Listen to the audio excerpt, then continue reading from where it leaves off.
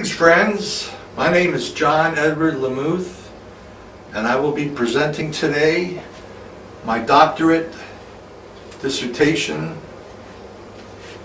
proposal through the American University of Sovereign Nations. And my dissertation is entitled Behavioral Solutions for Advancing Global Peace and Harmony.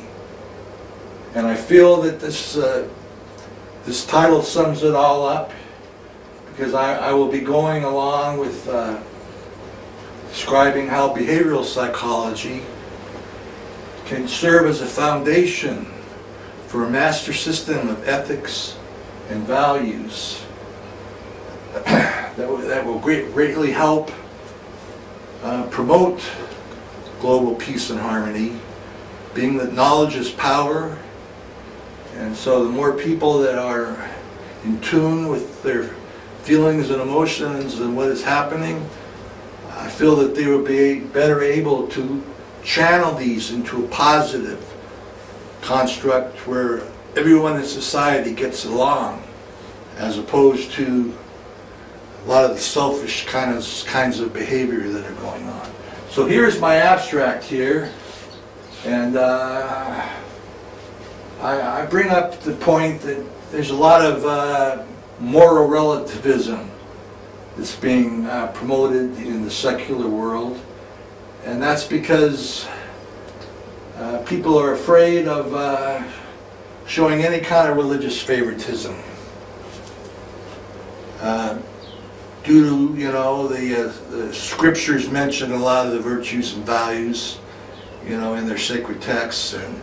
But what I'm going to show is that you can have a behavioral foundation for the virtues and values that are good for the secular population as well as the religious. And I talk about how they could be new inroads into religious tolerance, and this is especially crucial in the public schools, where a lot of students aren't getting a good moral character education. So this also applies to the I should just read the abstract here for everyone and then insert my comments here. Our modern secular age has primarily favored the trend towards moral relativism as opposed to moral absolutism underpinning organized religion. Ideally, a behavioral foundation linking these two perspectives should prove exceedingly beneficial, invoking instinctual principles shared in common by all of humanity as well as the rest of the animal kingdom. When expanded to include the higher order class of human cultural values, like the cardinal virtues, the theological virtues, the humanistic ideals, etc., the affiliated traditional groupings of virtues and values rightfully enter the picture. Here, a radically new model of motivated behavior is currently proposed, one that melds modern behavioral psychology with the long-standing traditions underlying value ethics, a trend encompassing the hierarchy of personal, group, universal, humanitarian, and transcendental realms of inquiry. This is the crucial linchpin on my whole system is based, where the synthesis permits a grand unified theory of ethically motivated behavior, organized as an ascending 10-level hierarchy of the major groupings of virtues and values. The reason it's 10-level is because it's comprised of both authority and follower roles, which I will explain further on in the text here. In terms of this overarching behavioral foundation, the moral commonalities across all religious traditions are emphasized, encouraging new inroads into religious tolerance, as we see in flashpoints across the globe. This can further serve as a secular constituency where such moral issues have typically been downplayed due to well-meaning attempts to avoid religious favoritism. So here we can bring in the virtues and values without offending any religion or even offending the secular crowd that has no such leanings. This self-same system serves as a valuable adjunct to the major religions without favoring any one of them, encouraging the potential for peaceful coexistence, particularly being that it does not preclude the existence of a top-down pattern of a supernatural nature as well. As I will further show, there's a whole class, at the highest level, there's a whole class of the mystical values that apply equally well across the religious spectrum. Consequently, this grand unified synthesis, it potentially amounts to the best of all possible worlds, something we're not really in now, whereby encouraging an ethical revival within the secular world, as well as the potential for even a greater degree of spiritual cooperation and tolerance amongst all established religions of the world. So that's basically the whole outline of what I'm going to be proving here. This I divided my dissertation into chapters. The first chapter, one is we talked about the global problem in the abstract there, but here I outline the master groupings of virtues and values and how they're divided into authority and follower roles, and the behavioral psychology that figures in on the personal level, and then advances to a meta-perspective hierarchy into the motivational matrix. And then I talk about the global ethical applications for this part. And then in chapter 2 I get down to more of the details here.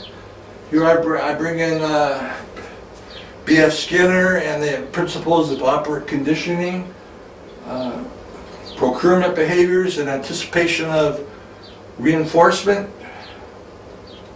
And then I show how there's a background conditioning in a natural setting where different animal societies operate in the same way, and then in a social setting for humans we have an introspective terminology for the conditioning theory. Here are this is the personal level here we're talking about, and which go into more detail on, and then also there's the accessory motivational terms where the you and I perspectives are reversed, allowing insights into empathy, and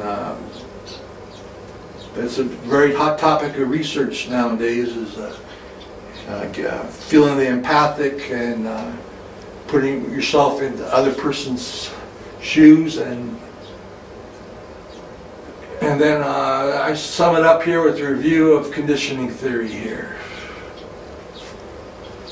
And then also the schematic definitions, where rather than just relying on intuition, I spell out in longhand the exact placement within the linguistic matrix of the virtues and the values, along with the personal authority, personal follower, group authority, etc.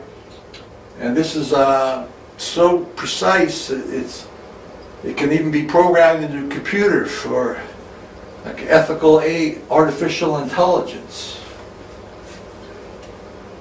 So moving on to chapter 3, I start.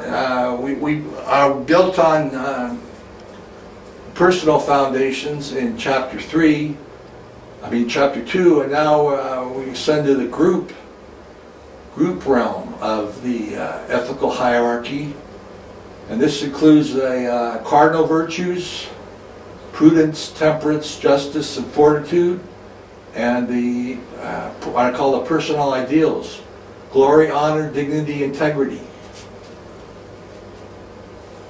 And then skipping ahead to chapter 4, we get into the spiritual, or what we call the universal domain, and that is distinguished because it represents the group of all groups. First we were in a group level, and then we ascend in a meta-perspectival fashion to this, all religions take on what they call a spiritual perspective, but you can look at a universal realm also, like the United Nations. It's representing all of humanity. So this could be controversial, but for a secularist, but like I said, all of these virtues and values here have secular connotations, like providence, liberty, civility, austerity. This is what I call the civil liberties, because we have civility and liberty right in them. And then we have the theological virtues that are mentioned in Scripture, but they also have deep secular meanings: faith, hope, charity, and decency. You can have a faith in a person or an ideal in society. You can hope for a brighter tomorrow. There's no reason to leave these out for people that are really looking for a character education, you know. And so going on to chapter 5, we have the humanitarian innovation, and that is universal authority over all ages and times. Like I said, the spiritual is more immediately focused, where we're looking at the timeless themes coming up here. So you see grace, free will, magnanimity, equanimity. Those have more of a historical, time-based flavor. Similar with the classical Greek values here: beauty, truth, goodness, and wisdom. You would think that that is the highest level you could go. I mean, but in the next chapter 6, we reach the transcendental perspective. And that is a perspective that builds on all those that went before, and it transcends them and contains all of them as subsets. And here we get into the highest ones, the humanistic values, I call them: peace, love, tranquility, equality. And then the transcendental follower tradition here, which I call the mystical values: ecstasy, bliss, joy, and harmony. And then beyond that, there's even like a supernatural realm. There should be no upper limit to this hierarchy. This is just the highest nameable range here. I mean, there's so many speculations, and I'm sure there's a lot of religious people that are going to have a lot of opinions on this. So in chapter 7, I mentioned a little bit earlier about the accessory virtues and values, where all of these are they're synonyms of the major terms, but they still have a distinguishing ability in that the you and I is reversed. So if I'm talking to you about a certain emotion, then you can put yourself into my place through these kind of terms here. And like I said, write them down, and This also applies to artificial intelligence. So moving ahead in the presentation, this is still part of the accessory, all these accessory terms. I gave them all a separate section. But here we talk about here the counter maneuver of the other, where I look at communication in general as between myself and who I think you are to me, and then you have your impressions of me from my outward actions. So it's you actually have to read it to really get the finer points on that. But chapter 8 now, we're moving into the general unifying virtuous themes. So each grouping of virtues and values has its own master theme that that gives a general flavor of the whole thing. So you have the sequence of individualism, personalism, romanticism, ecumenism, humanism. That's the sequence for the authority role. And then for the follower, you have something more future-based, pragmatism, utilitarianism, ecclesiasticism, eclecticism, mysticism. And you can also make schematic definitions out of these themes, and they're very make sense a lot on that. And all these themes are the basis for what we call a perennial philosophy, where you borrow the best from all these different. These are all different traditions. So I make a point that this is perhaps the most comprehensive perennial philosophy that's been devised until today. And I give all the backgrounds for these and show how they really do fit into this pattern that I'm proposing. So moving on to chapter 9, I have some accessory versions here where we're talking about communication as person to person with both people present. There's also what we call the phantom dialogue, where one person is communicating with somebody that's not there, like in letter writing or other kinds of long distance communication, where I fill in your roles, and then when you read it, you see what I was thinking about them. That's where the empathy enters in.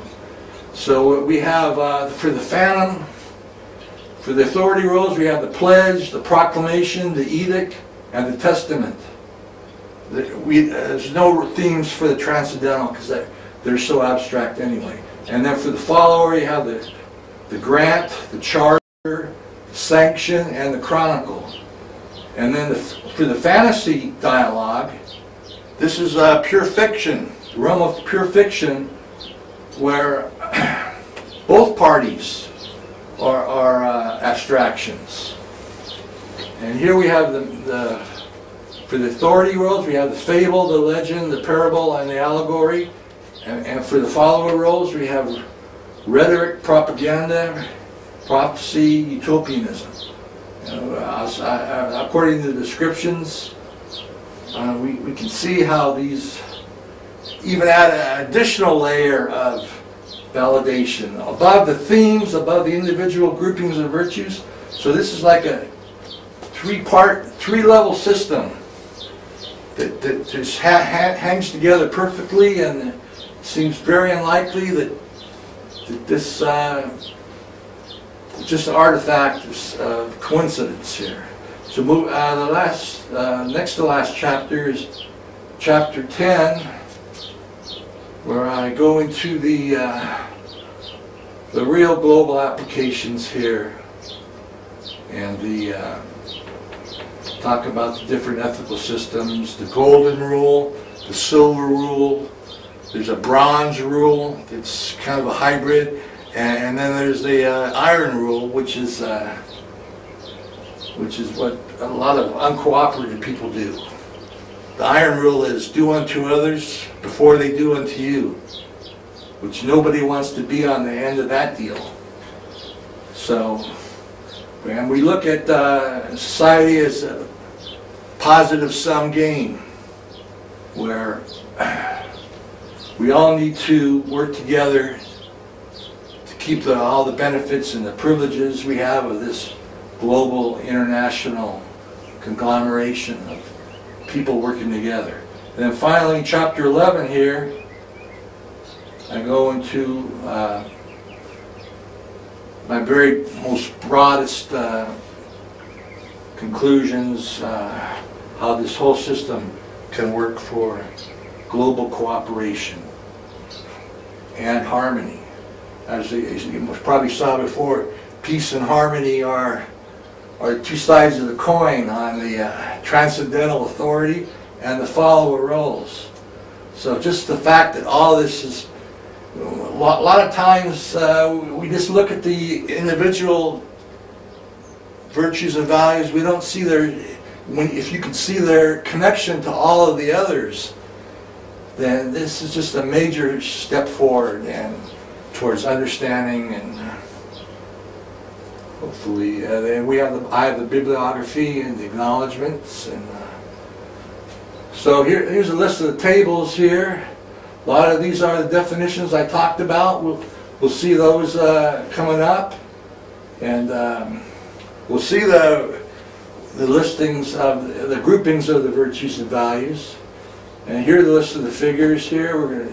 Right away we're going to see the major virtues and values and ideals, and then here we are on the first chapter, the introduction, the global problem. I briefly mentioned this. Some of this I talked about it in the abstract also. But like I said, if we could show a behavioral foundation for the secular as well as the religious realm, then that includes everybody. Everybody has something that they can get on board with, and like I said, once you see we all share the same virtues and values, then the scriptural details and the exclusionary stuff, that doesn't necessarily apply that much anymore. So let's scroll down a little bit to maybe the first diagram here. Okay, here's the master hierarchy of the individual terms. These are divided into authority and follower roles. On the left side of the bullet point here are the authority roles, and you can see the increasing abstraction going from top to bottom. Glory, providence, grace, tranquility. And then on the right side of the bullet point are the follower roles, because they follow the authority. That's why I call it the follower roles, because these are roles that are expected in a future directed time frame. Because, like I said, conditioning is a two-stage process. You have the work that you put in for what I call the procurement phase, where you're anticipating reinforcement, and then the only one role can be active at any given time because it's a sequence. So therefore, you have these roles that the other person sees that this is what's expected of them: prudence, faith, beauty, ecstasy, and then you got positive rewards, and then you got the negative reinforcement, like leniency. Some people mistake negative reinforcement for punishment. That's a whole different concept there. Leniency encourages submissive behaviors by withdrawing negative punishment. So, and then these come down here to the second stage, where the reinforcement now is actively occurring in anticipation of cooperation in the future, procurement behaviors in the future. So here's the reinforcement. I dignifiedly desire you in a civilly magnanimous fashion, and it ends up in pure love, as opposed to aspiration, which is a role in the future that would follow back onto the level before it. So this is like a recurrent cycle. You have desire for reinforcement, and then you have reinforcement in anticipation of cooperative types of behavior, and then the cooperative types of behavior go from the future. Eventually, they come into the present, and then you have the active sense up here. So it really helps to read the text rather than just summarizing it. But like I said, I go through each of these, describe each of these concepts here, and show how they exactly fit into this multimodal sequential pattern.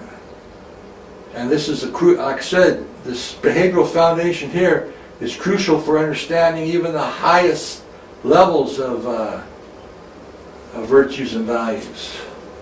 So here I say that define within this all appear linked on an intuitive level, suggesting a clear sense of overall cohesiveness. And so, and the complete breakdown, we're going to describe further on here in the motivational matrix. So here I talk about fledgling science of communication theory. And this borrows the concept of the meta perspective, where this is how I see you seeing me, and you can go to the meta perspective. This is how I see you seeing me seeing you, and ultimately you can get to the 10th order meta perspective, where you get to the highest virtues and values, but you don't have to keep all these levels in mind. It's like you kind of focus in on the level you're on. It's like walking up a staircase. You got the 2 stairs that you're on and the one you're going up to. So that's this is very feasible as far as the capacity for the human mind to fathom all these 3 levels of abstraction here. So I talk about these traditional groupings are divided into 4 subordinate terms that we've seen, and it permits precise point-for-point stacking, like we saw in the hierarchy there. And the reason it's broken into 4 is because of the dynamics I was talking about the behavioral conditioning being a sequence. And only one can be active in the present at any given time. They can follow very quickly, but sometimes there's a big lag time. You may not want to reward one of your employees or something till the time is right. So this is moving on. So we got this has been explained, like I said, with the hierarchy of meta perspectives. But nobody has made a hierarchy of meta perspectives to a 10th order level, or like I said, could even go beyond that. So here we talk about the personal, the individual is incorporated into a broad range of group contexts, and they have personal interactions, and even all-encompassing universal context, as in being a member of the global community. That is the universal. And then Immanuel Kant, he came up with this kind of format. There's a unit set, which is the personal, there's a group set, and then a universal set, is a group of all groups. So this is strict Venn diagram mathematics here. But then, like I said, there's levels higher than that. I talk about this three-level hierarchy. It differs because it's further specialized in the authority and follower roles, as mentioned in the conditioning theory provisions there. So then further on, then I talk about this hierarchy of personal, group, and spiritual. Here, personal authority, one-to-one style of interaction. Then the group authority perspective, multitude of elements, okay, or class members. And then, like I said, the group follower, we look at, I examine about the tension between labor and management, okay? The management is the authority, and the union collective is the followers. The rank and file, they nominate a shop steward to represent them in negotiations with management. So, and the group representative reminds the group authority that without their cooperation, his authority is worthless to an extent. So, I mean, they can always, some of them try and get hire strike breakers and whatever, but on a general conceptual level, one hand needs the other to wash the other. So then the same thing goes on with the universal or spiritual realm, where I talk about it's a third order set hierarchy, equivalent to the domain of all of mankind. And here you got the spiritual authority, and you got your spiritual congregation as the followers. And this claim to universality has historically been made through an appeal to God or Messiah theory, where a king could inspire the loyalty of his troops in the name of a god of war in far in excess of what he could claim as a mere mortal ruler. And we see that in Egypt, we see that in the Middle East, in China, and all across the globe. Even in American societies, the Maya, and so these are all common themes that we know it intuitively, but like I said, we can spell it out with Venn diagrams here. So I talk about how they're all united together as a motivational matrix, I call it, because it's based in behavioral conditioning, and it incorporates the first three levels. But then, okay, here is the diagram. This shows what the namings of the groupings here. We got the most basic level is the ego states. You got the outer ego states, and then in the group, you got the personal ideals, the cardinal virtues. These are the follower roles, or what I call a group representative. And then we go to spiritual. You got these are all providence, liberty, civility, austerity. These are all mentioned somewhat in the Declaration of Independence, where they call them for God-given rights and universal. People have universal rights, and not to be abused by monarchs or authority. And then we have the theological virtues. These are the disciple roles: faith, hope, charity, decency. And like I said, these all have secular connotations too, even though they're mentioned as a grouping in the certain of the scriptures. And then we're going up to the, like I said, the group of all groups, overall time, historical time, traditional time. You get your ecumenical ideals, and grace and free will. These are all topics that have more a lasting significance in theology and ethics. And then you got the classical Greek values. Plato, Aristotle, they were very big on these. Beauty, truth, goodness. And they usually talk about the three, but I found that wisdom is another value that was highly prized. That fits right in here and makes the 4-part grouping. And then we come down here to the humanistic values, where it looks at a transcendental perspective, where the power is gained by surpassing all of the limitations of the other ones. So these are just timeless and ageless, and they go beyond the concreteness of all these lower levels, so that you have the pure essence here: peace, love, tranquility, equality. I mean, what could be higher than that? But then you see, you gotta look at the follower role here. You got the mystical values, and these are right. I quote William James. He was very big on the varieties of mystical experience, and he mentions all of these in one of his chapters: ecstasy, bliss, joy, and harmony. And like I said, there even is potential to go down to what you call a supernatural authority.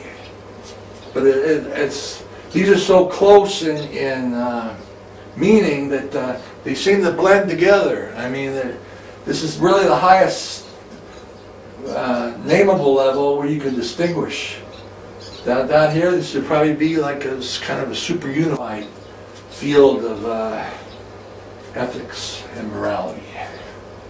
So here we show, this is, like I said, you can always refer back to this diagram here as far as the names and the authority levels, and like I said, they all have 4 terms each. I mean, this is beyond coincidence that these groupings that have mostly been named by the ancients, Aristotle, Plato, and the great church fathers, that these all will just line up in perfect order like this, thanks to the hierarchy of the meta perspectives.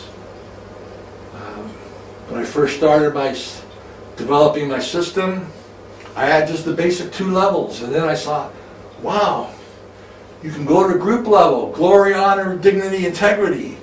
And then I saw that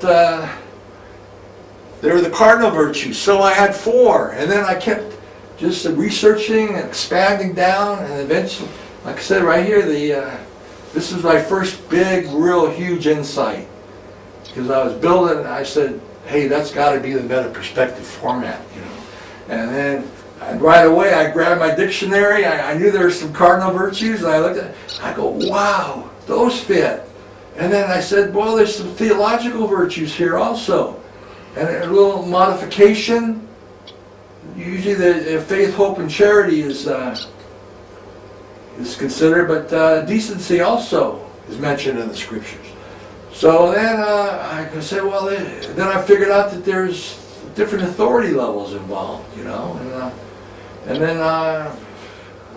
then the classical Greek values. I said, this is too good to be true. I mean, there's 3, could be 4, like I said here. And so I expanded to a humanitarian level, and then the transcendental. I knew originally this was up here, but then when I discovered the mystical values, then this made us all nice steady columns, and this basis for contrast with the vices of defect, vices of excess. I do not go through this in this dissertation. I stick with the virtues because I have a word limit, you know, but I have a lot of other writing done where you can expand this out. I figure there's 1,040 individual terms. But I'm going to stay on course now for the virtues and values.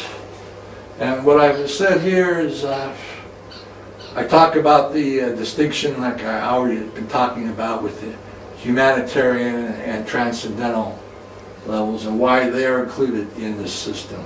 So rather than go more about this, I'd like to scroll down to the power of abstraction and here are the personal ethical foundations. In the rest of this chapter, I break it down into authority roles. It just describes the diagram in more detail and some how these were brought about in traditional ethical inquiry. Then ascending all the way to the humanistic values: peace, love, tranquility, and equality. That's the highest transcendental level. And each of these was worshipped as a god in their own right. The Romans, they worshipped all of these. Pax is peace, Cupid, love, Quietus, tranquility, and Equitas, equality. So there's so many different validations and foundations for these that my job was very easy, because I just had to round up the different groupings and find out how they fit into the system. So scrolling ahead to in this section, I talk about the foundations for the follower roles, and these are the like I said, these are mostly the virtues and values, the cardinal virtues, the theological virtues, and the classical Greek values, and these are the roles that are expected. When you talk about virtue, it's what you should do, what we ought to do. This is the level of like utilitarianism and consequentialism. What is best for the greatest number? Whereas in the preceding authority roles, that's more of that's an active type of behavioral category, and that's concerned with deontological ethics, where where rules are met and they can't be broken because it's going on right away. Whereas there's more flexibility as far as the virtues and values and what should be done within the future, which is all relates back to the behavioral sequence, where one role is active, one role occurs within the future, and eventually becomes actualized as an active role. So, like I said, in this section I bring along the different traditions, how I try and show convincingly how they should be included at this exact place in the matrix, motivational matrix, because, like I said, every term relates to every other, and it has its specific place within that matrix.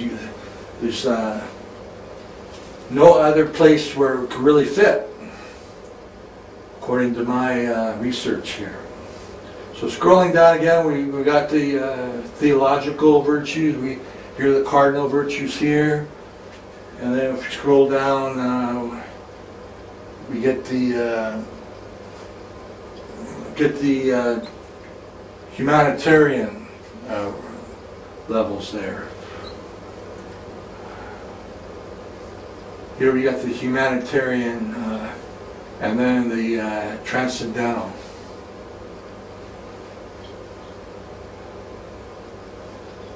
So here we have the, like I said, talking about overview of the motivational matrix. And I show how each of the trends just builds one on top of another to reach the full 5 levels for both authority and follower roles. And then scrolling down, we got the they line up perfectly within its respective quadrant of the virtuous hierarchy. This dissertation, you have to read it slowly to really digest really the finer points on this. But then I'd like to talk about the global ethical applications. This is kind of a preview of my final conclusions. But I'd like to talk about the honorable insistence on fair business dealings, as well as integrity with respect to equitable commerce.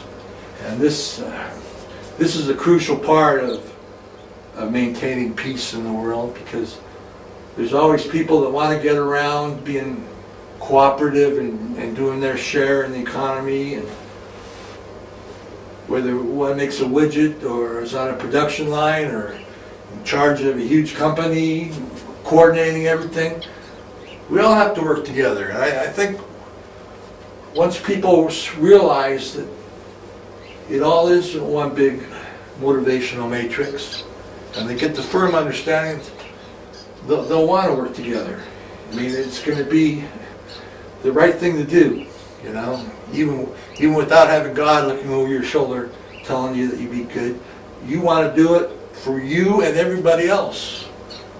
Because if there's enough people that do not cooperate, maybe we see today, this whole system can be undermined. And with the global connectivity we have, it's not really worth the risk, you know. If nobody wins, everybody loses. So it's I'm sure some of you are reading along anyway while I'm talking. So that's what I said here about the. There's like I said, there's also you want to promote the virtues and then avoid the vices. Aristotle introduces the vices of defect and how you can look at vice of defect as the direct opposite of the virtue. So in peace you got war, for love you have hate, you know, for goodness there's evil, and there's an entire parallel hierarchy that can show you that it's an application of this basic system which shows how you can avoid these unnecessary interruptions and defects to society as a whole. I know it's going to be a hard sell for maybe people that have been raised in a criminal culture and everything, but I got a strong faith in the human conscience that people will do the right thing if they have the ability to see all that. And then here I talk the next chapter, just the introduction in the next chapter, I show exactly what I was talking about here, the B.F. Skinner and the principles of operant conditioning, and showing how this can be based entirely within a behavioral terminology, the virtues and values. And so this is shows how even our secular world values psychology and behavioral psychology, and there's a lot of cognitive psychology is more popular now, but that also plays into this. So this wraps up the current chapter, and we're going ahead to chapter 2. Like I said, this dissertation is roughly 70,000 words, so I can really basically just give an overview. But here in this section, conditioning in a natural setting, where I look at the great conditioning psychologists.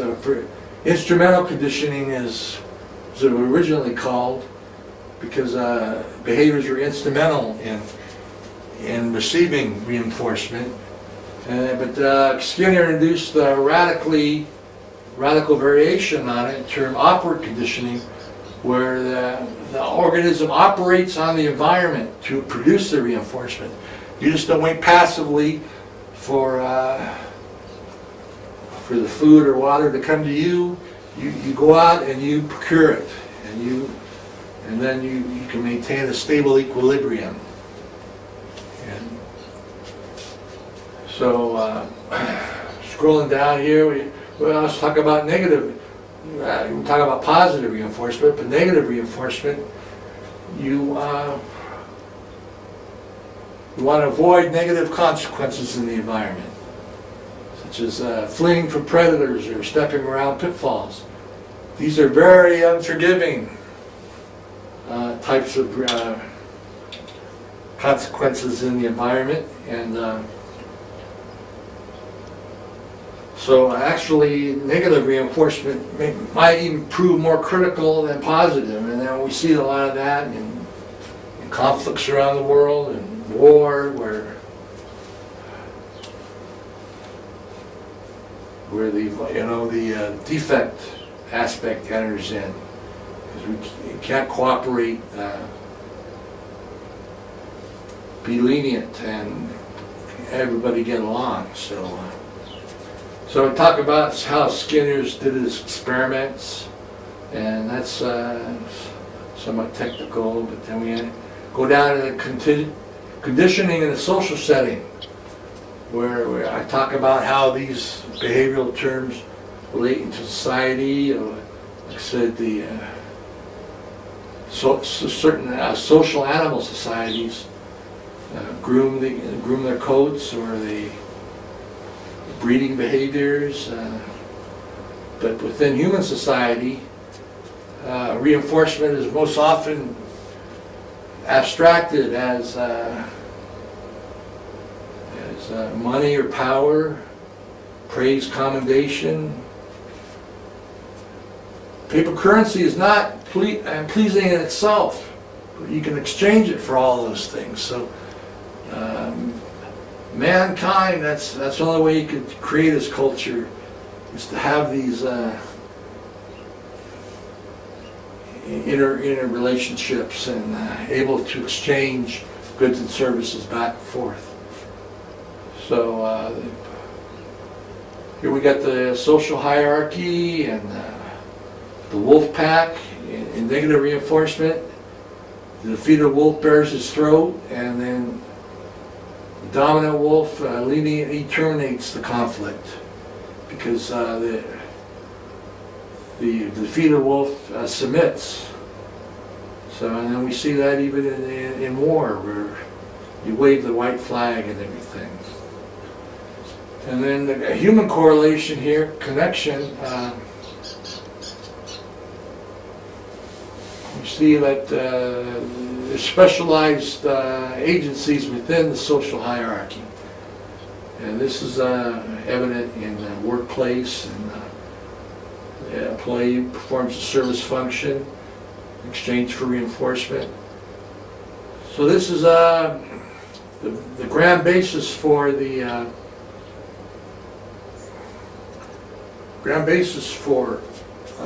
reinforcement procurement in general.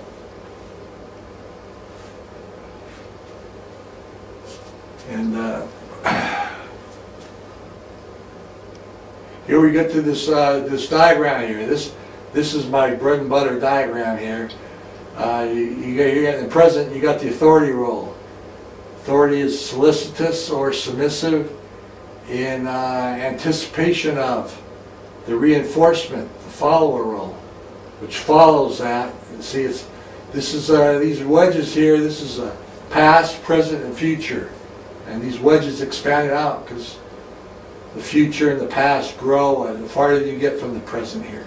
So then you got the approval and leniency, and then down here the second stage, the reinforcement shifts into the present through the passive advance of time. Eventually the time for reinforcement comes to pass, and this is the Y here. X is procurement, Y is reinforcement. So you have Y down out here in the present, and then this reinforcement further promotes and encourages future procurement behaviors as experienced by the follower as aspiration or compliance. And then if it's phase shifted one step further, then these become active, and then you arrive back here where XY, YX, and then XY again. So it's like I said, it's a recurrent cycle. It's seamless. It's going on all the time. We're always in some kind of cycle or another. Whether we're working, unless we're total hermits, then none of this applies.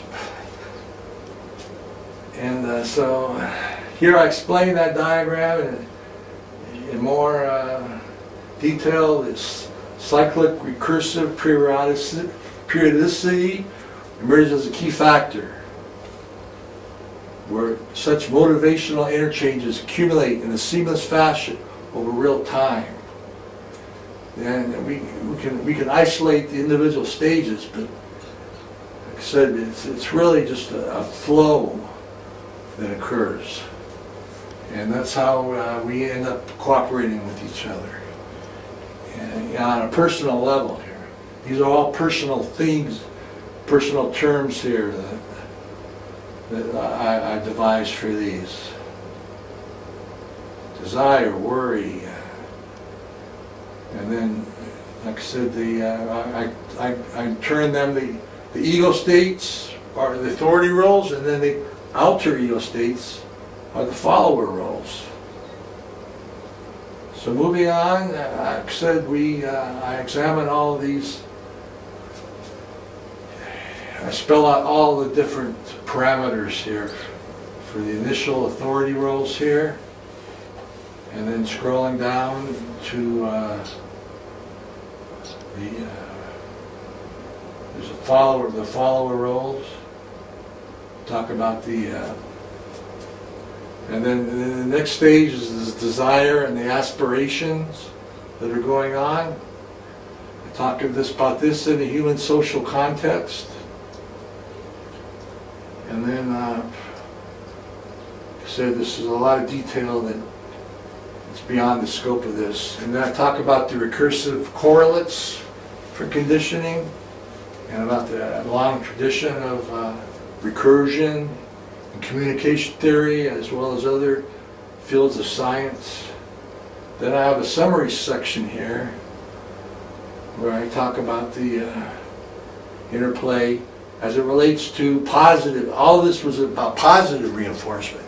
But then I have, in this next section here, talk about negative reinforcement. Submissiveness in anticipation of leniency. This is a very big dynamic in a lot of social structure where the subordinate submits to the authority figure. And then, so this all explains that dynamic in a similar fashion. And we get to the second stage, worry compliance. That mirrors the desire dash aspiration seen in the positive sense. And I talk about a drill example of a drill sergeant and the recruit, and so that makes for kind of interesting reading for those who've been in that situation. And then scrolling on further here, we got the talking about the role reversal that occurs when during the second stage of the interaction, where the drill sergeant now worrisomely acts in a concerned fashion towards the recruit, therefore encouraging the recruit to be more brave and compliant, and this removes a lot of frictions from such structured, like, military context there. So, and then moving ahead, we got the accessory terms where the subjective I perspective and the you perspective, these are reversed. Where if I then you, and you can also have on the part of the person you're communicating with, then if you then I. So you have a complete subjective, objective interplay. There's nobody's perspective is left out at all. And so this is we're going to talk about accessory later on in an upcoming chapter here. So here's a diagram here for the accessory hierarchy of virtues and values. Dropping down here. These terms are not as well known as the major traditions that we show, the cardinal virtues, but these are all synonyms. If you're able to compare the two diagrams closely, you'll see that they are all close synonyms of one another, and that permits everybody's perspective to be respected. So this 40 terms, just like the original virtues, were 40. 4 times 10 is 40, yeah. Okay, moving along, we got the authority and follower roles. We talked about that. One hand is always needed to wash the other. So the follower leads the leader as much as the leader leads the follower. And this is a popular maxim of the Eastern cultures, and it sure rings true in this system. And so I talk about how any higher perspectives are based within a meta-perspective format, utilizing higher groups, spiritual, humanitarian, etc. And data points there. Okay, so yeah, it's here I talk about R.D. Lang here. He was very big on the meta-perspective, as well as Václavic, he's another one, and so I rely very heavily on them. And then here we talk about, here I sum up the my conditioning theory argument here, of why these can be named and the utility of doing so. And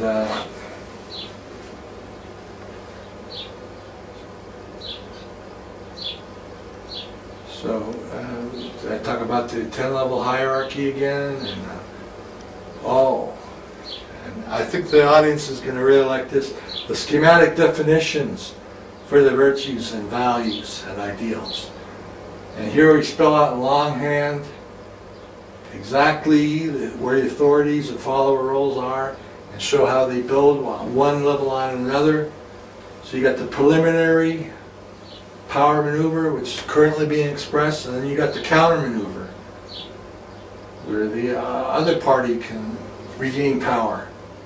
And so here's an example of a schematic definition. Group authority, gloriously acts solicitously in anticipation of approving treatment, and then you can prudently act approvingly. So the follower accentuates the follower role, the group representative role, and establishes an equal interplay with the authority role. Scrolling down, I have the whole listing of tables in here for the main terms, the accessory terms. These definitions, you see with the group level, the preliminary terms drop out of the definitions, for freeing up space for the newer terms currently being introduced, maintaining a stable buffer. So it'd be good to see a table there here. Okay, here's the table for the first dimension. So the interplay of the personal authority and then the personal follower counteracts, and then the group authority rises to the next higher level and comes in with gloriously acts solicitously, and the follower prudently acts approvingly, and so on. All the terms that are underlined here are the ones that are being introduced: providence, faith, grace, beauty. And by beauty I mean beauty in terms of the beautiful character, not necessarily just physical beauty, but beauty that a person really exudes and people want to be around. You know. So this is just the first of 4 tables. I hope you can see the pattern. It's more important to see the pattern and the hierarchy that emerges. And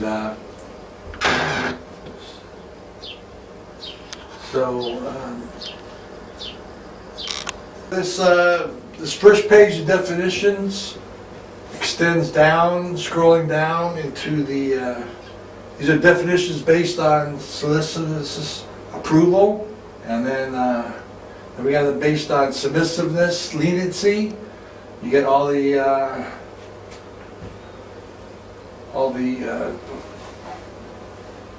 virtues and values based on negative reinforcement, so to speak, and you get these are all the biggies in the social justice field. You know, you got your justice here, and you got liberty here, you got truth over here, you got equality down here.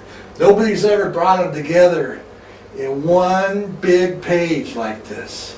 And look at the detail in these definitions. I mean, this is so detailed. I was granted a U.S. patent for ethical artificial intelligence, and so this is the key to getting along with our hardware brethren, as well as getting along with each other as participants in society. So this is authority comes first and follower, and then when we see down further, we got the authority is the reinforcer now. We rewardingly act desirously.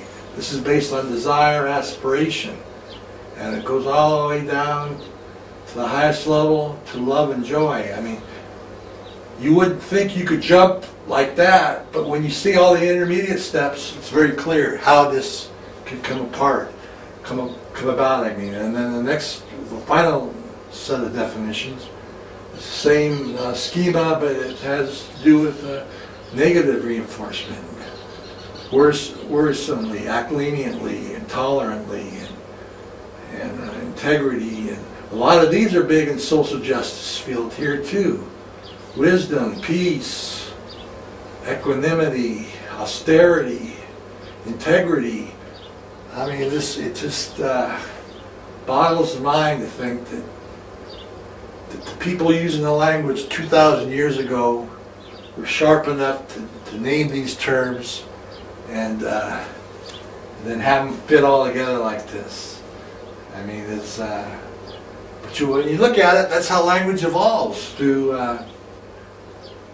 got a need to express something, you make a word for it. And fortunately, through the genius of Plato and Aristotle, they put them in groupings enough so that this kind of system could come apart, be realized, and come about. So scrolling down again to the, we're going on to chapter 3 here. These next grouping 4 chapters are going to deal with each authority level separately, and there's no reason to go through a lot of detail on this, because this just shows the traditions behind it. I mean, if you can't show a continuous usage through history, then you know. And even though language does change, and maybe some of these are not, maybe originally when they were first developed, like honor and justice and everything. It changes subtly, but I talk about the all the group levels and what the research was in the field that led up to it.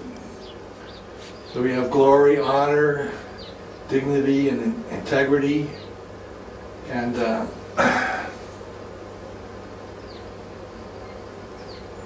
then we get the cardinal virtues here. It's a group follower, and there's a whole lot of tradition about this, starting with the classical Greeks and going on to the church theologians, and then even modern philosophy gets into some of this.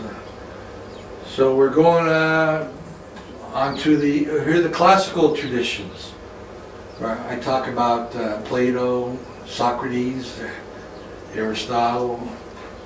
Plato, yeah, Aristotle got it from Plato, as far as the cardinal virtues. It talks about the follower, and then the Romans got it. Have the Latinized versions are the ones that Prudentia, Justitia, Temperatus, Fortitio. You can see where the real terms came from. The Romans went on to serve as the basis for the later Christianity, where the church fathers kind of adapted these. And so going beyond the cardinal virtues and the group realm, we have the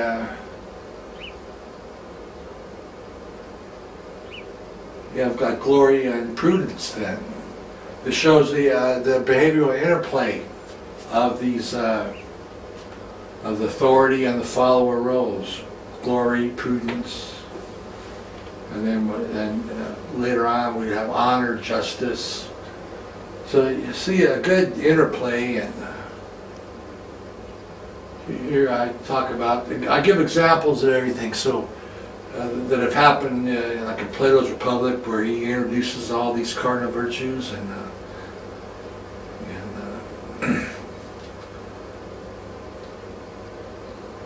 they're just like I said, it's makes for more interesting reading to actually get the personal examples and show how they do fit into this schematic definition format. So then this goes on to the interplay of dignity and temperance, where the reinforcer acts first, and the follower role is you should be temperately aspiring, you know. Okay, so scrolling down again, we have the get into the negative reinforcement. See, these are all details for validating the system. Honor, justice here starts honorably. You honorably act submissively in anticipation of just treatment. Otherwise, yeah, and justice builds on leniency. I could talk about here. Leniency in response to submissive types of behavior. And then I return to the wolf pack example, you know, and you see this in society all the time, where you got this interplay dynamic. So going on down to, yeah, I get into the honor. The Romans personified honor as onos. And they even built shrines to him. Chief temple, yeah. They had a temple for every abstract god, just about. And so this is not just a current development. This has precedents going way back as far as written language here. And I talk about the jury trial here, and as it relates to justice, British common law. And we have them in this section here. We're going over to the negative reinforcement. I mean, yeah, integrity. Worse than integrity is kind of like reinforcement in anticipation of compliant fortitude. Fortitude, which is another name for bravery or courage. And that's what's expected from the recruit on the battle, when the time comes to perform his duty. You know? And then I refer back here to the figure 2A, where XY, YX, it all depends on which is active at the given time there. So I talk about the recursive role reversals. Integrity has a long-standing tradition, and I give some examples of that. Even in medieval heraldry,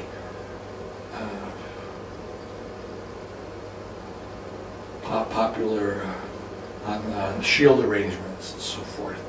And then talk about fortitude here.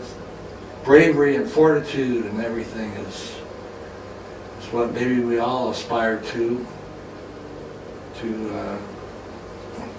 I know there's people that now are radically individualists, and they don't want to do their part for society. Everybody needs to pull forward when it's time to stand up for what's right. And so here I talk about the commanding officer and the soldier recruit.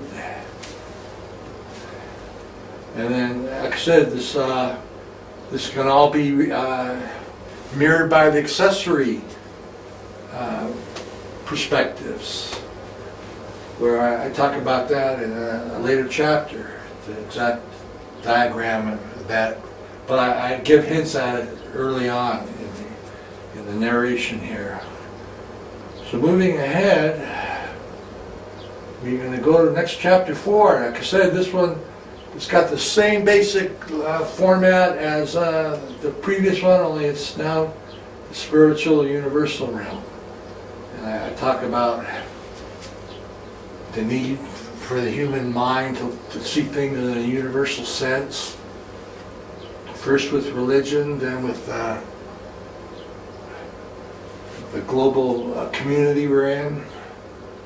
And so I trace the whole spectrum of back through earliest civilizations here, pre-scientific mentality, priests, and the only way they could really claim that is to claim divinity, direct lineage from the gods, or something that people would really get behind, I mean, that in Egypt and virtually every culture, it's the promise of an afterlife is enough to really keep people in line if they know they will be rewarded in the afterlife. So then we talk about the Christian origins and stuff here, and then we have the modern perspectives. I talk about the Declaration of Independence, like I said previously, where we created equal, endowed by their Creator with certain inalienable rights. So this appeal to divinity, kind of that universality. In contrast to the royalist perspective, where the king could just do whatever he wanted to, So they're on the right track, and lo and behold, the majority of the world's countries now are admire our contribution and have come to kind of similar parliamentary form of government here, rather than a monarchy or a dictatorship. And then so scrolling down, this is all history, civics you had in history, Bill of Rights, and then we get to the theological virtues, which are talked about a lot in the Christian scripture, and this is talks about the Protestant Reformation, and this is just the disciple role. You know, as everybody talks about having faith in your religion, and hoping for a good outcome, and being charitable to others, and this is what really the Western culture is based on, even though it's not followed so closely now because kind of Christianity is fallen out of favor because of its exclusivity. But together with this new system, a behavioral foundation for the secular, then all these are acceptable. So here we talk about how they're talked about in Scripture, and then I talk about here, this is going to be a common feature, how one level builds on the other here. So we talk about a prudent faith, a just hope, a temperate charitableness, and a decent sense of fortitude. So you can kind of see how it's building up, and it's very, very hard to ignore this kind of pattern when you see it, especially when they're all were traditionally derived and everything and accepted over the ages. So I don't want to say too much more about this chapter because talk about the behavioral foundation there. You can still see the behavioral foundation going back when you go through intervening levels here. So then I break it down into the more immediate sequences: acting providently, anticipation of faith, the authority figure and the follower, and then that segues down through all these examples into the next sequence, which is the next sequence is civility in anticipation of charity. Here the reinforcement is occurring. The civilly act dignified towards the follower in anticipation of their charitable, temperately charitable treatment at some future occasion here. So, yeah, this I give an example of the abbot and the monk, and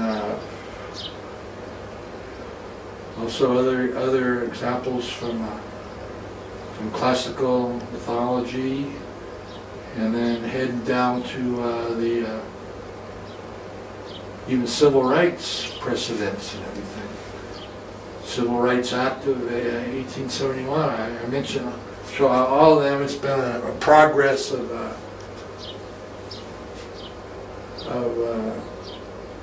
social justice, and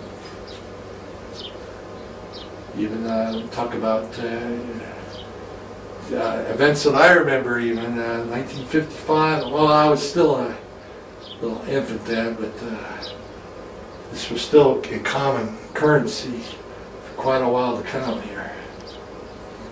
And so I show out civility and charity. Yeah, and then I'll stop here briefly to talk about negative reinforcement. Liberty is based on submissiveness. Do not do wrong to other people. Avoid infringing on their rights. And you do that in the hope that they will be lenient back to you. Okay, so talk about the spiritual authority, spiritual follower, interaction, and talk about here the histories of liberty here. Libertas, that was the Romans worship liberty as libertas, and you see her stylized in kind of the Statue of Liberty. You know? Here I talk about that aspect of it, the Statue of Liberty, and how liberty leads to feelings of hope on the opposing party that you're communicating with, but this time in a universal dimension here. So yeah, there's a lot of background, and then you got the next stage of austerity as kind of a form of lenient reinforcement in anticipation of decent treatment on the part of the follower figure. So I periodically refer back to that diagram and show how it's still applicable, even at this extreme level of universal authority. You know, that it's all meta-perspectives coming through and building on one another here. So let's, before spending any more time on this, we'll skip ahead to the humanitarian realm.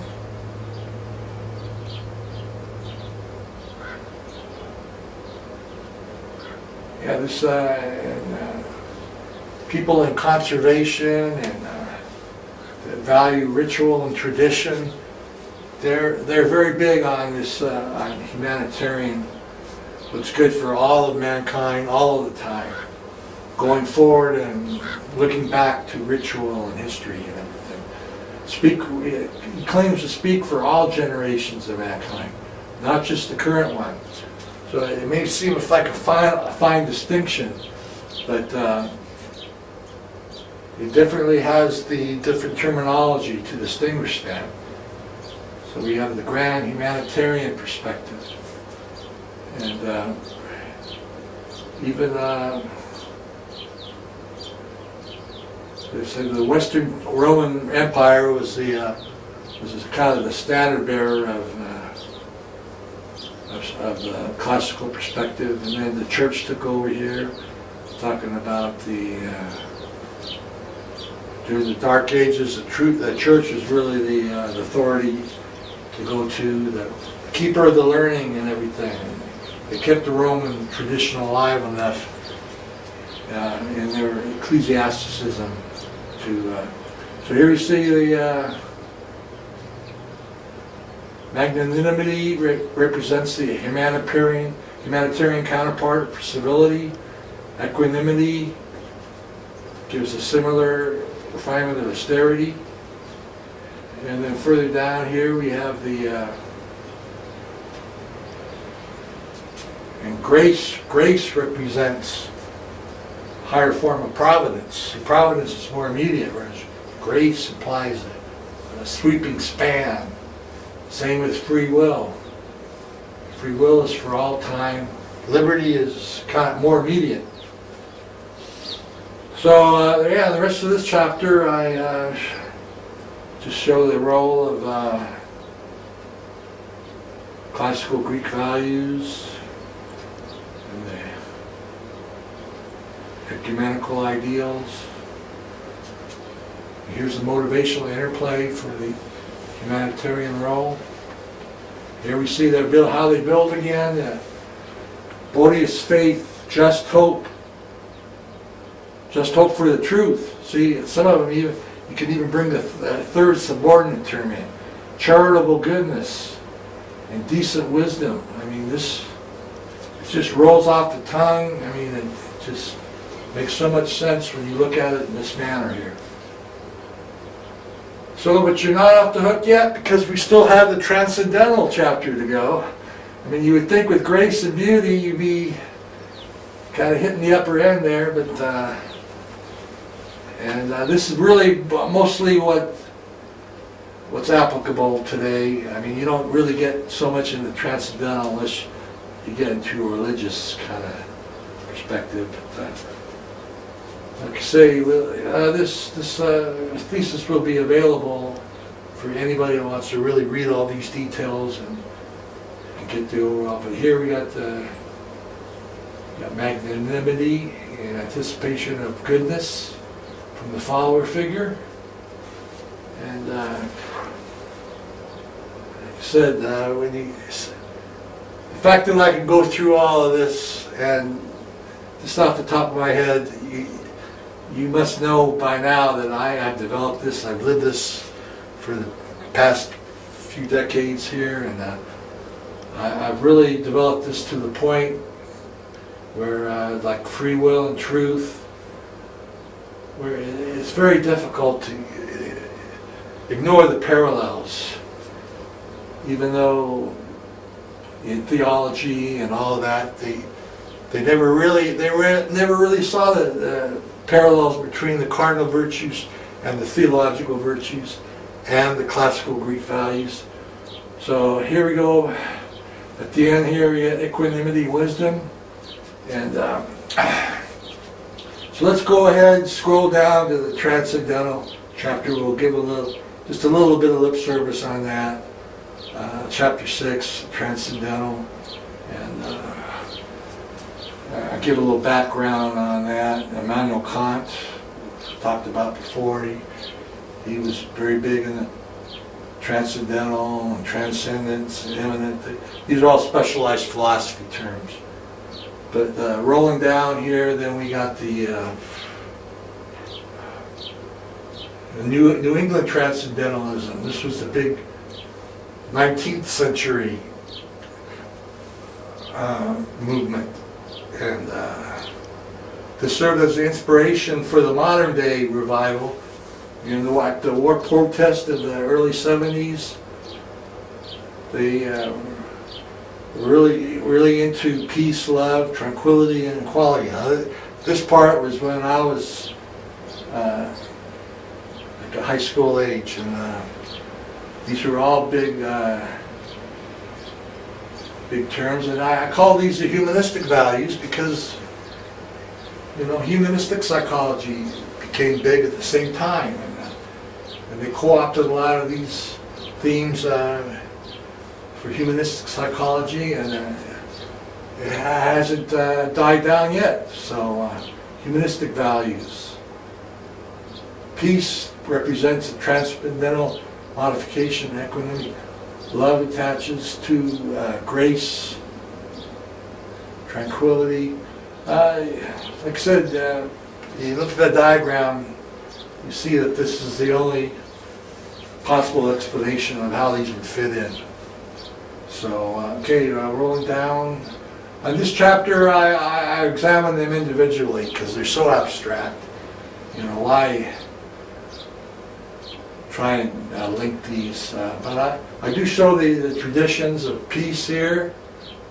Peace from the Roman era through the Scripture down to to love. Love is, boy, that's a theme that never goes away. Rather than romantic love, we're talking about agape, love for transcendental, pure love, which doesn't mean that that's not included in romantic love. But you magnanimously act lovingly towards you, anticipation of your goodly sense of joy towards me. So this is the highest nameable realm here, where when you include the mystical values, the joy, ecstasy, peace, joy, and harmony.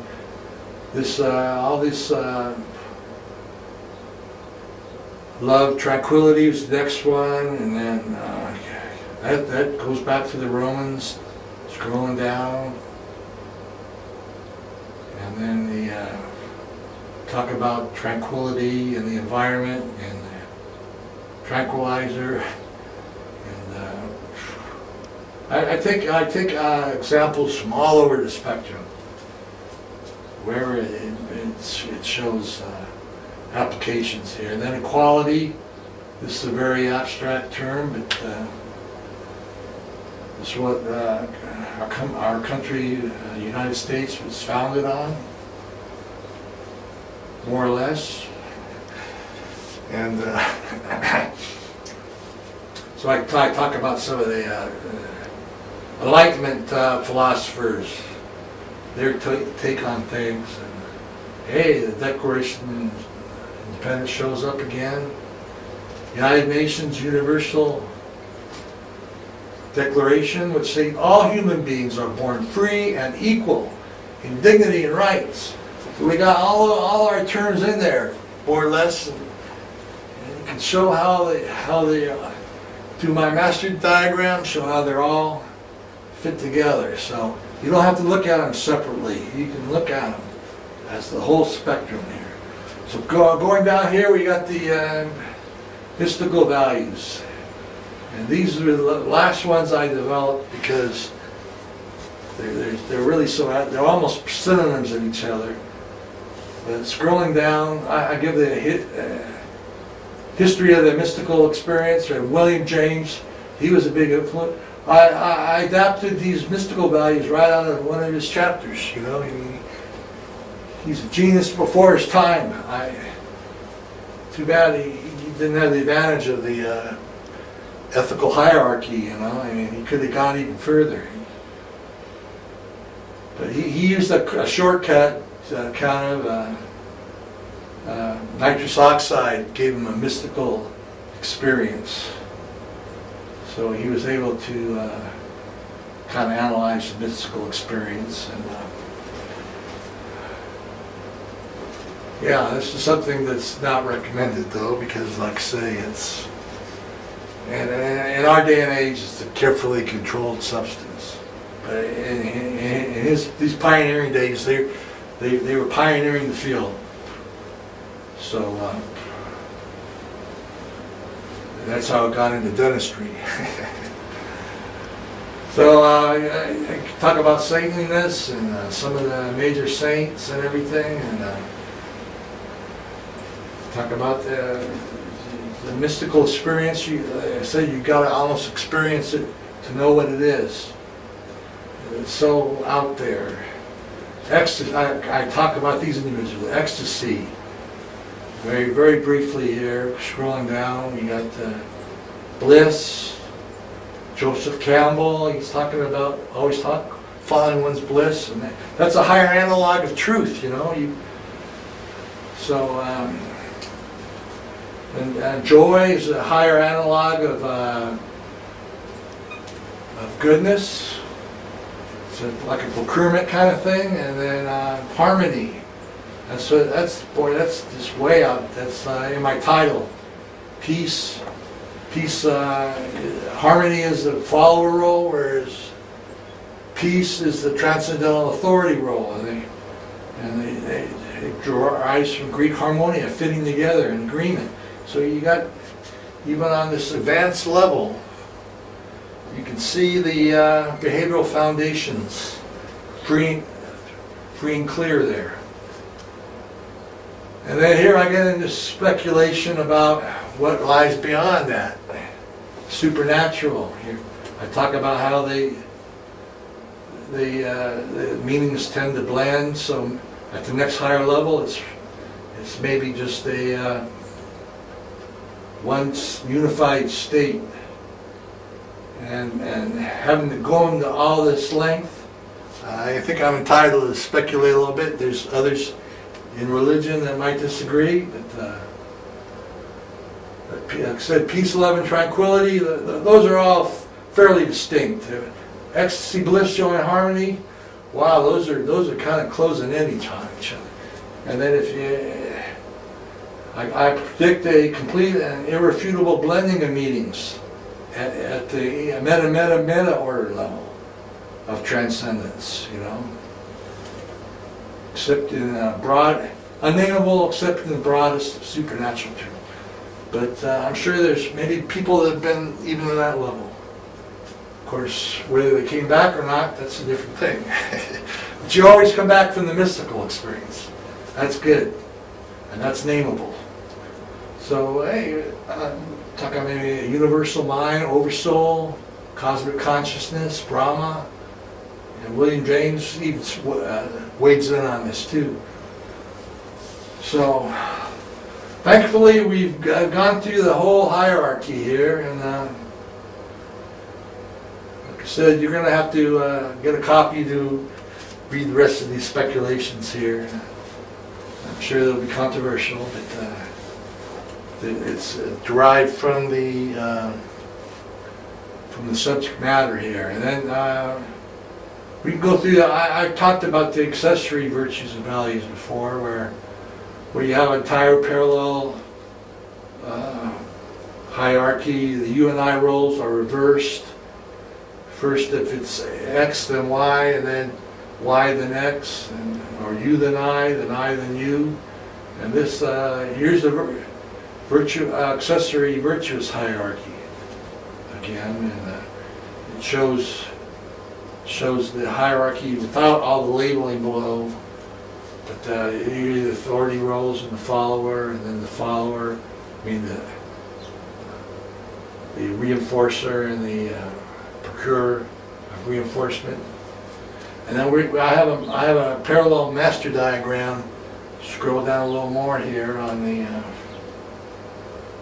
This shows the parallel to the original diagram we have, where you got the instead of giving them unique names, I just say accessory ego states, accessory alter ego states, accessory cardinal virtues. And that's the way we're going to have to distinguish them until a more convincing method can be derived, if it can even be derived. But this shows how every perspective has a counter perspective. It's you then I, or I then you. So I treat a number of these individually and show the traditions behind them. We'll scroll down through this pretty quickly here because, like I said, this is I give a little blurb on each one of these. Ambition leads to exaltation. She's bountifulness, blessings, serenity, which is a derivative of tranquility. So you can see, kind of see the trend going there. That's why I put them in order like that. You can see the trend going down. Here's the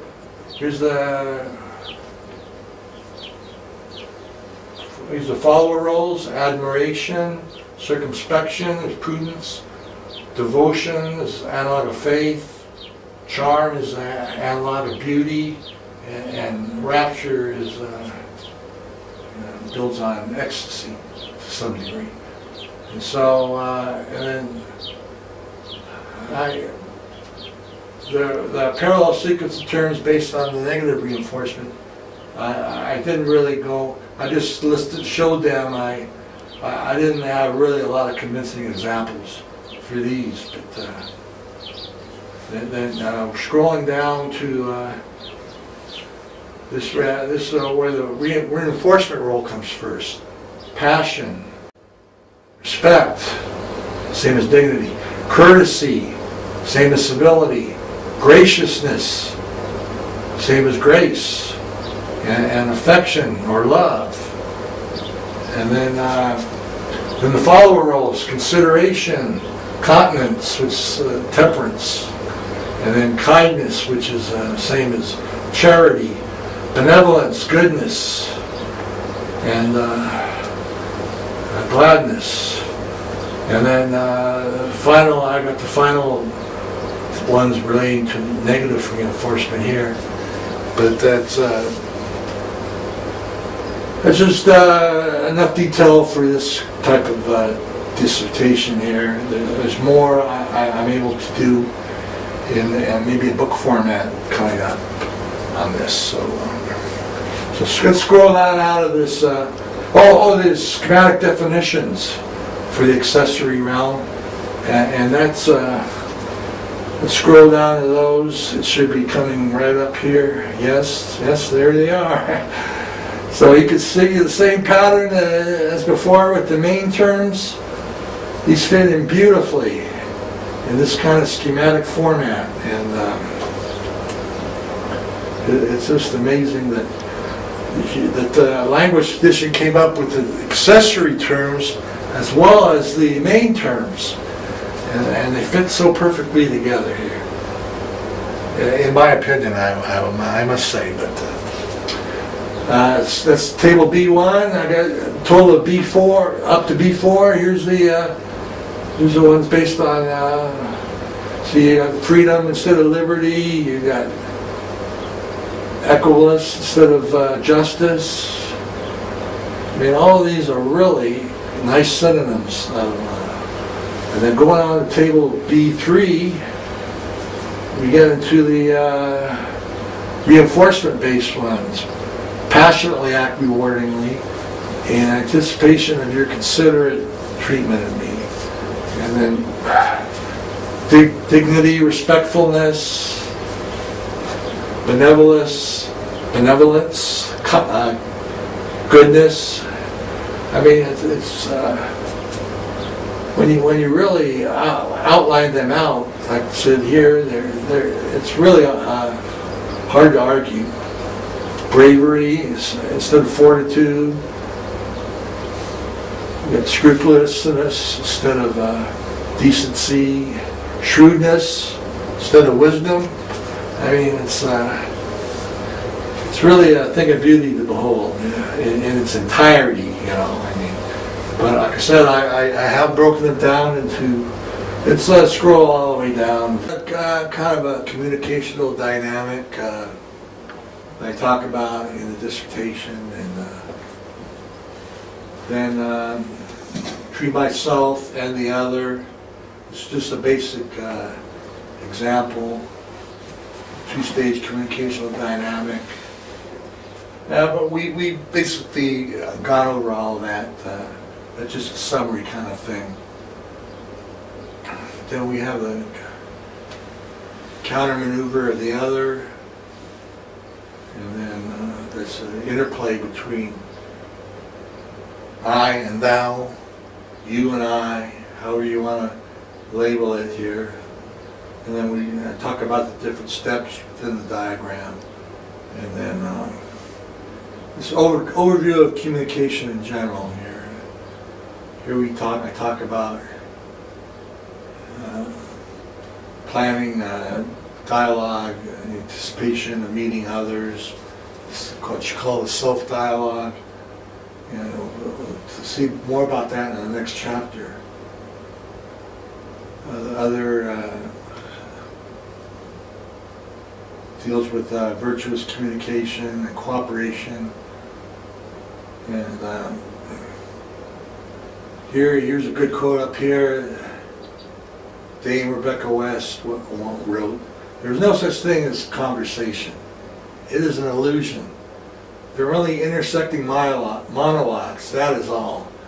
And this really could be nothing closer to the truth, because if other people had access to our thoughts, we would never have any privacy. So we put out there what we think of ourselves and how others will accept us, and they do the same back, and then through observing their speech and behaviors, we can get a pretty good sense of what's going on, but never absolutely certain. You never know if you're on the end of a practical joke or not until it happens. So scrolling down again, we're going to the next chapter. I mentioned a little bit earlier about the general unifying themes and how they serve as master overviews of each of the groupings of virtues. Say utilitarianism, the greatest good for the greatest number, like oversees the cardinal virtues: prudence, justice, temperance, and fortitude, which Plato describes in his ideal notion of the city-state. So we're seeing that, and Romanticism has a broader focus on universal principles, and then the follower roles. You got the ascending sequence of, oh, this sequence really jumps out at you. Pragmatism. Then you go to the group level, utilitarianism. Then you go to the spiritual level, or universal, ecclesiasticism. This is for the theologians out there. And then a humanitarian level, eclecticism. What's the best from all the different traditions, which is what I really have been able to do here. And then following the mysticism. So yeah, you can see here's the diagram here that shows how they all fit together here. And this is like a perennial philosophy for the ages. I mean, I wouldn't say this is the final word, but it really brings it together here. You got your utilitarians out there, and you got your age of romanticism, and eclectics out there, humanists, I mean, pragmatists, individualists. You got it's all here, and also the subsets of the virtues and values, which they oversee here. And believe it or not, there's even an accessory version of this, where yeah, these are the 3-digit codes. I kind of developed a coding system for labeling these, the themes and also the virtues. You'll probably see it in the other diagrams, but this is beyond the scope of this talk here. But scrolling down, we'll get to the accessory. Oh, yeah, here's individualism.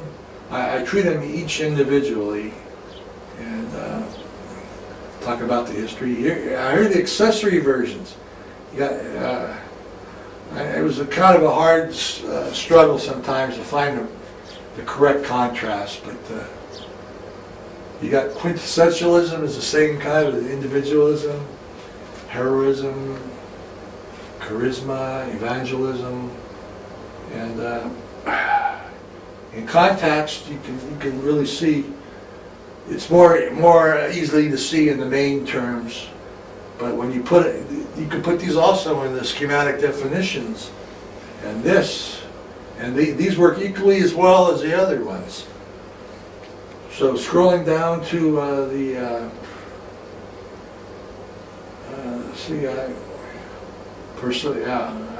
interrupted here. Like I said, I talk about each of these themes in detail, how they are derived and evolved over the ages and stuff. The classical, the contemporary romanticism. This is a big age of romanticism and enlightenment. That's where we get most of our common themes. Ecumenism. This has more of a religious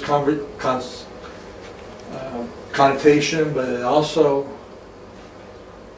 has a humanitarian kind of type of thing.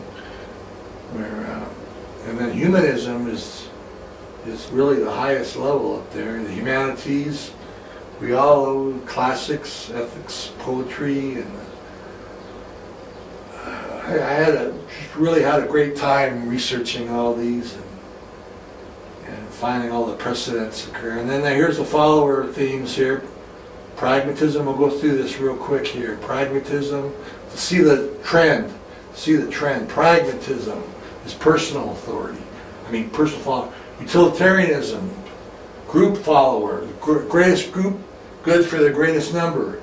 And then skipping ahead to ecclesiasticism, which is a theological term, but it derives from the Greek ecclesia, assembly. Okay, so it's a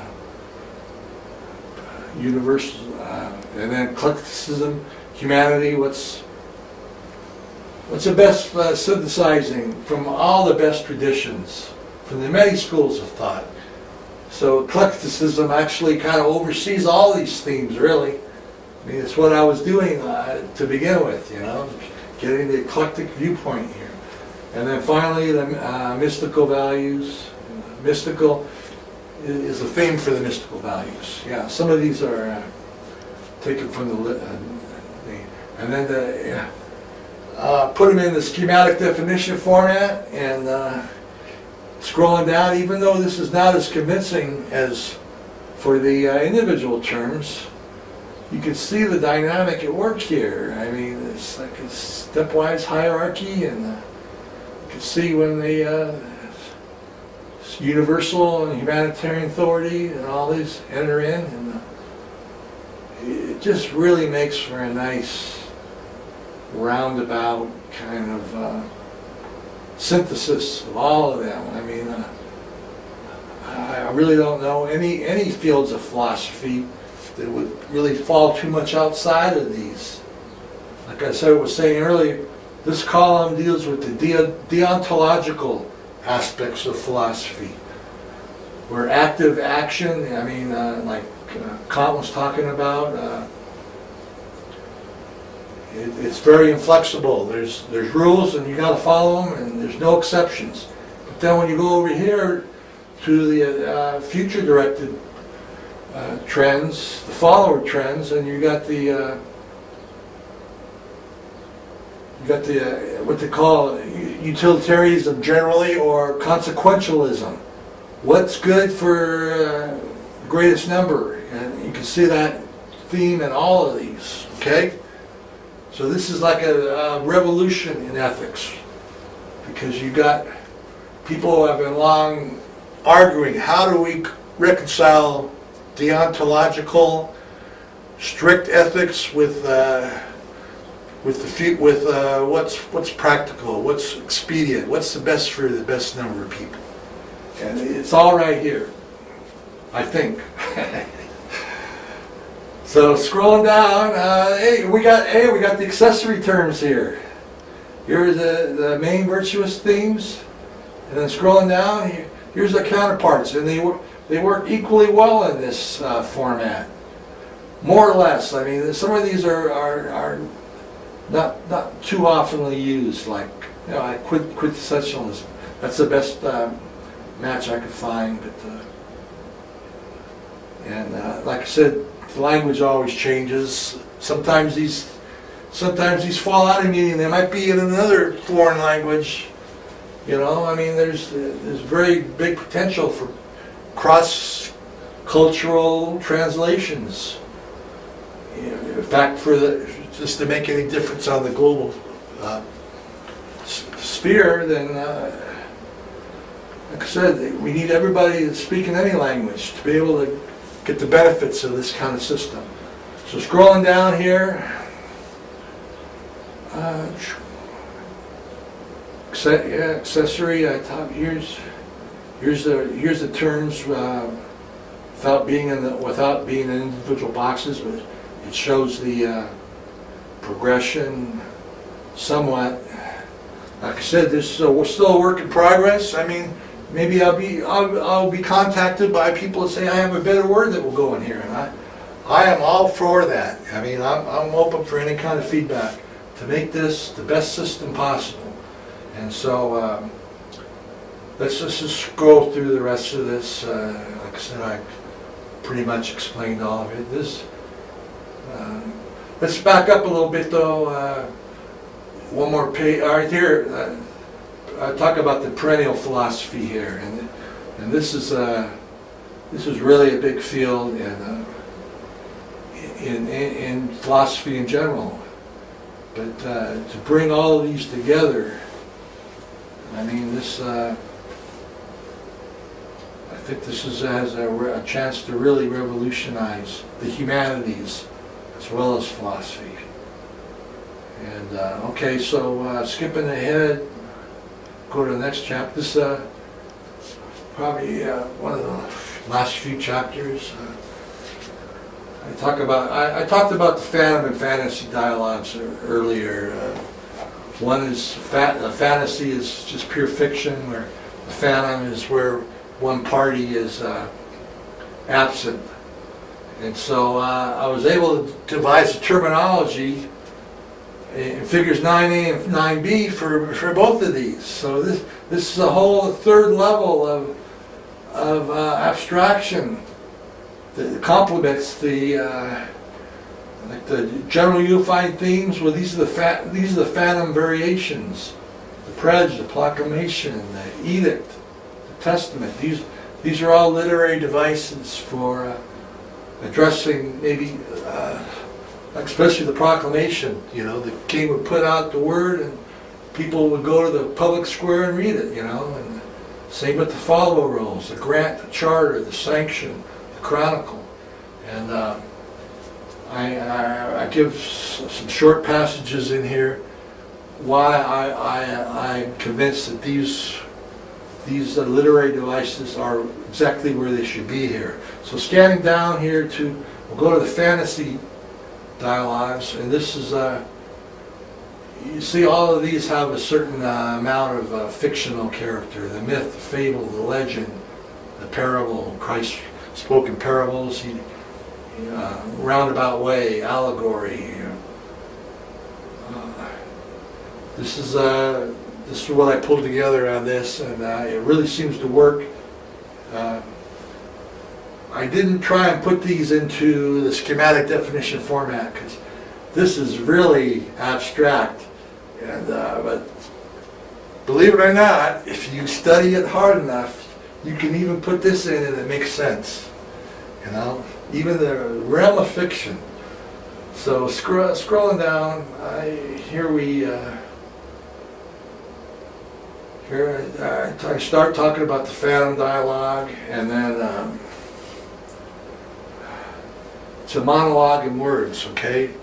Soliloquy, monologue, letter writing, record my internal dialogue.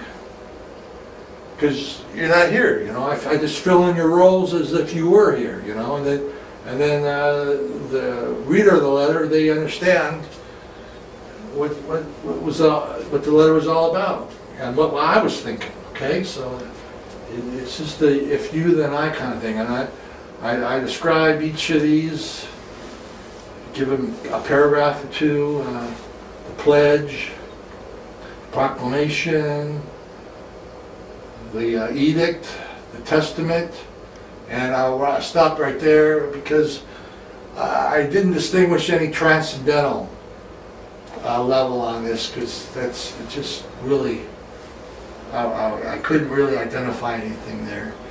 So it's just the first personal, group, spiritual, and humanitarian. But does that say that somebody couldn't find the transcendental aspects on here? But let's go down to the follower roles here now. The grant. These are all action kind of things now. The charter. The sanction. That's a spiritual. These are spiritual themes. And then the chronicle. That's chronicle. You know that brings the time in there. I mean that's a given. The Viking sagas, the medieval that's the only thing that kept civilization alive through the Dark Ages. These rare manuscripts that survived. And then so the fantasy, okay, we get down here to the fantasy dialogue. Fictional information, imagination, I mean. And here this, like I said, fiction is kind of rules the world here as far as our entertainment industry and movies and literature. Goes all the way back. So we've been telling stories as long as we've been walking on two legs. So here we got the fable, the personal, and then the legend is the group, and then the parable has spiritual overtones, allegory is best I could find for humanitarian, and then the follower roles. You got the rhetoric, that's goes way back, propaganda. It has bad overtones, but it just means that, you know, you're just winging it, you know, as far as topics of a group nature, you know. I mean, and then extending on down to the prophecy, yeah, and then utopianism, yeah, and that's just pure imagination, fiction, whatever. Because there never has been a utopian society, and hopefully there will be one. You know, if we getting the word out about this, people understand fully what's involved, and not be too concerned about their own selfish interests, and look at the grand scale of things. I really have hope that my progenitors or progeny, I mean, will survive and flourish, you know. So here we got. Here's an overview of all these two new categories: phantom and fantasy. And I thought it was interesting that they both began with a hard F sound, you know. But language is neat like that, you know, and here I talk about maybe the potential for cross-cultural translations, and English language is particularly rich, but this might not work for some native cultures, but I'm sure those with a long tradition would be able to be translated. So we're getting right now, okay, here's, this boils down to my speculation I mentioned earlier about the different ethical systems that are around. The golden rule is highly lauded, but it's pretty hard to follow all the time. You know, I mean, people do have self-interests, and like I say, there's it's good to follow the golden rule. The contrast is the iron rule, where only one's interests are taken. And if everybody did the iron rule, the society and culture would just fall apart. So you got your interlopers there that take advantage of the golden rule people. And then scrolling down, we got a less stringent version of the golden rule, the silver rule, which is sometimes called ethical minimalism. And it says you don't retaliate in any form to harm done by another, or you don't deliberately go out of your way to hurt anybody, even though you don't have to go out, you have to go as far as doing everybody good. Like I said, this kind of ethical minimalism enables more kind of a peaceful kind of thing, and kind of like the negative reinforcement. And then there's also the bronze rule. I read about this through Carl Sagan, and repay kindness with kindness, but evil with justice. And this is essentially how the modern world works.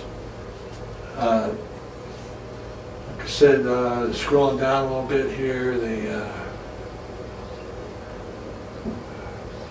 okay, here's a kind of a nice schematic of all the different reigning world ethical strategies. And down here, I discussed the like for like. That's kind of like the bronze rule is. If you step on my toes, I'm not just going to turn that cheek. I'm going to have to respond in some kind of way, although in a just fashion. Not here we see, like I said, for the United States, scrupulously cooperates with its allies while responding in kind to attacks against its interests. And show how this can be modeled in terms of game theory and computer programs, get round-robin matchups, and the most successful program was tit for tat, which is, this program is nice, it's provocable, refers to turning the other cheek, and is also forgiving, permits a return to cooperation, just like we see in the everyday world here. So scrolling down here, we got different variations on the bronze rule: the social climber, the tragedy of the commons, where cooperation is the must. Scrolling down, we got the. I started summarizing here about the global scale harmony, and I could read this word for word. But like I say, it would, I've kind of gone on a lot of this before about cooperation, how desperately it's needed in the world, and not like people that will take advantage through criminal means. Criminality is the antithesis of cooperation. Fair goods services at an equitable price. Services being the procurement, and the monetary being the reinforcement. So scrolling down there, I talk about, yeah, just some detailed applications on the schematic definitions and how this MIDI could influence a role. And then with any new system, you have to name it, you know. I mean, so I settled on the new science of power play politics, and that's a convergence of the power play and power politics. The power politics is like the authority part of it, and the power play is like the followers who group together and get an equal step standing with the personal authority. So I talk about the strike leverage and how you see the power play in hockey and football sometimes, soccer, and I talk about a few general principles underlying power play politics, and this is not set in stone though. I maybe rename this down the road, but it's what I had. And then finally, these are just a few pages of the master conclusions. Some of this was in the abstract too. Paraphrase where we could get religious cooperation by realizing that we all use the same virtues and values and all based from the same behavioral conditioned foundation, and also with the secular roles. I mean, I've noticed in the United States especially, there's just like a prejudice against the religious foundation just because they have a scripture and everything and are kind of exclusive, which is by nature what a religion is. But if we could show that like I said, the secular government can use these virtues and values and make better citizens through character education, it's a shame what's going on in the public schools, where these students have a gripe and they go in with a shotgun. You know, I mean, this happened the other day. So I think this has a really way to reach the up-and-coming generation that are maybe confused. They haven't been exposed to this kind of stuff. Like when I was going through parochial school and everything, and I don't know if I was able to really pull this together without that kind of background. So let's scroll down to the end here and see what I got. Talk about directions for further research, and we're going to talk about religious fanaticism. That's important because religious fanatics, they overstep their bounds. You know, it should be universal, but they're using it as a political tool and even a tool for subjugating people on a personal level, and that's a real abuse of universal authority. And so, and then, like I said, if you can see the behavioral instincts that we have in common and everything, then like I said, we can serve as a value object for the major religions of the world, and ethical revival in the secular world, where there's no fear of offending any group. I know people like to cling to what they've been brought up on, but you can see it. They can see a way for real interreligious cooperation with the secular realm also. So we're getting down to the end here. This basically what I just said here, the master overview of the abstract moral landscape. And I did name this the motivational matrix. I've gone by other names in the past, but I find this this really not as a homage to the Matrix movies, you know, but like I say, this could all be incorporated ethical safeguards and artificial intelligence. Maybe our computers are going to be the saints, and they're the ones that keep us in line. I hate to say that, but